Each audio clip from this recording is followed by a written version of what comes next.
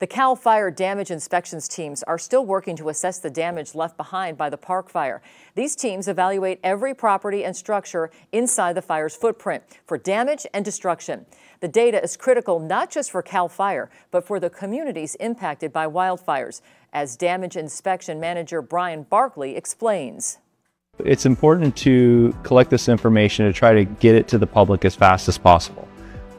In today's world, most people have cell phones. We can make this information available publicly. They can look at their phones, they can find out if their home has been damaged or destroyed, which will allow the recovery process to start faster. The team is still working near Cohasset, where several structures saw minimal damage from the fire.